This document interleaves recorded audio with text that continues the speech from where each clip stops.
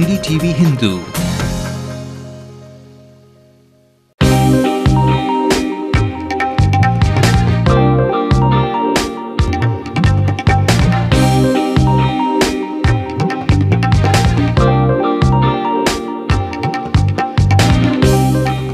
The time is here for Christmas cheer, and in addition to a sack full of presents, you also have to make sure you have a table full of Christmas delights. And guess who is going to help you do that?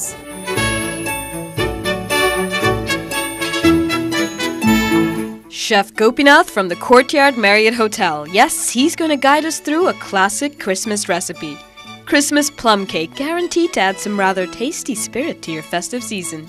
Okay, here are the ingredients you'll need.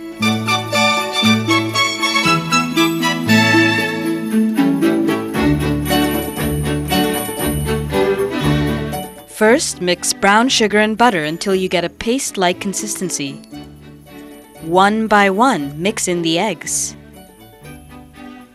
In a separate bowl, combine the fruits, flour, baking powder, cocoa powder, and mixed spices. Then, combine the two batters and add cooking oil for a smoother texture.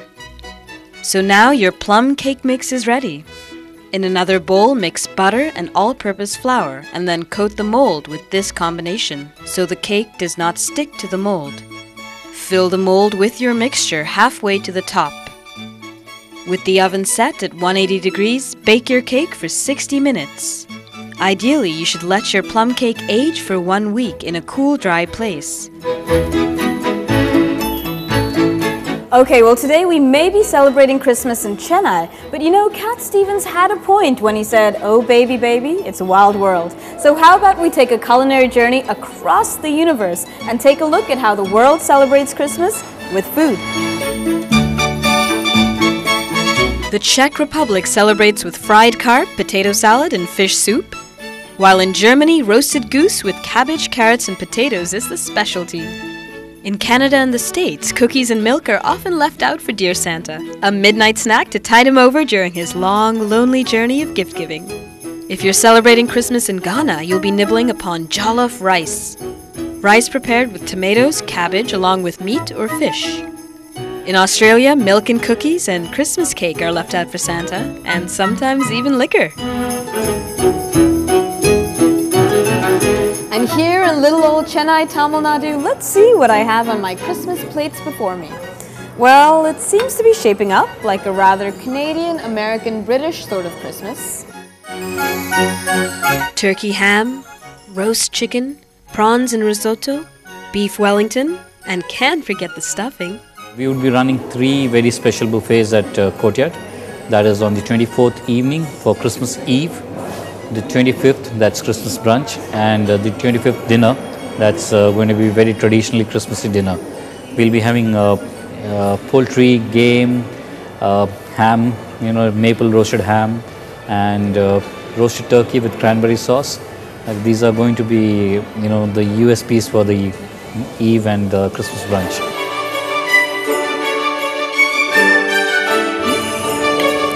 Now, in case you didn't know this, hint hint, I have a weakness for maple syrup. And the turkey ham here has been glazed with a maple syrup glaze. Now, this would have been awesome on roast turkey, but it's delicious here nonetheless. So now you know what to do if you ever want to cook for me.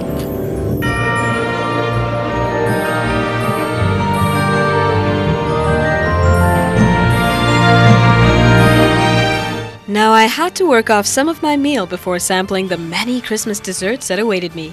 Some tree decorating ought to burn off a few calories, I thought to myself. Now while there are many versions of the origins of the legendary Christmas tree, it's said that Martin Luther was actually the first to start this custom of tree decorating back in 1500, when he set up a little fir tree indoors, decorating it with candles to honor Christ's birth. Worlds apart from Luther's little fir tree, the Courtyard Marriott has erected an 18-foot croquembouche. Now, croquembouche is a chocolate-filled bouquet stuffed with Vienna cream. However, my question of whether one could nibble at this giant dessert tree was sadly met with an answer in the negative.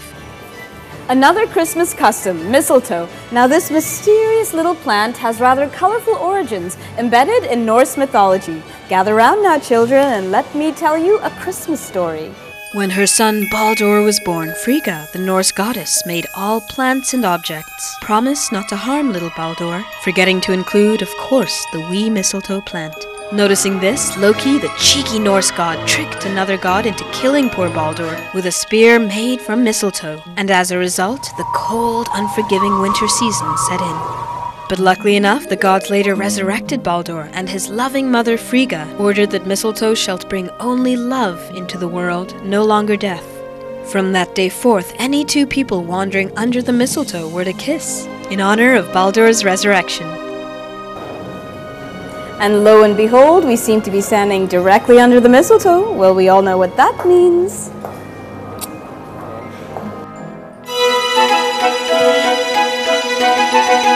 I returned to Muffin Tree, the coffee shop in the lobby, for a nip of something sweet.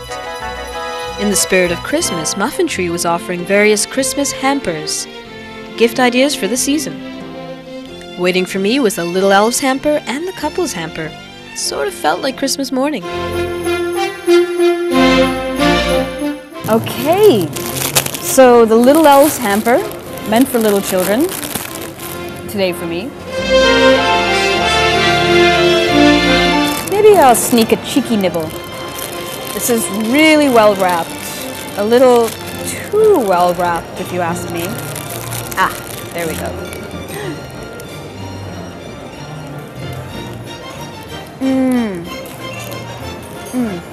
A white chocolate brownie.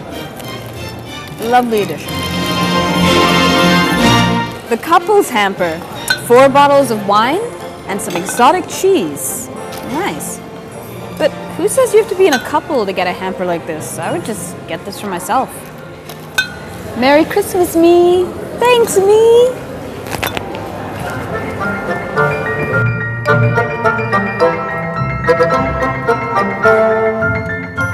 And the icing on the Christmas cake was my selection of Christmas desserts to end my festive journey. Christmas plum cake and eggnog with a cheeky dash of whiskey.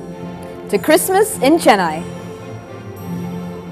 Well, I do appreciate you spending your Christmas with me, but Christmas is a time to share with your family and friends, so go on now. I hope the recipes that we've shared today will help add an extra sleigh bell to your ride through the holiday season and help to make your Christmas a very merry one indeed.